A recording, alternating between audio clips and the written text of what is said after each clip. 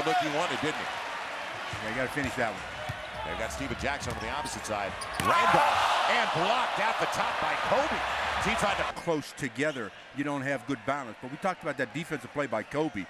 Randolph was getting ready to hammer one, and Kobe just comes over and rejects it. What a play. A little bit short, and Randolph's got the board.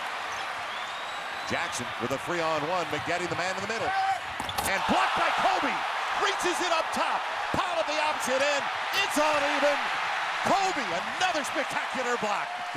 They're buzzing all right, but Kobe, usually with the left hand, this time he blocks it with the right. And I mean, got it all. Corey thinks, oops, what happened? As he blocks the shot and sends the Lakers the other direction.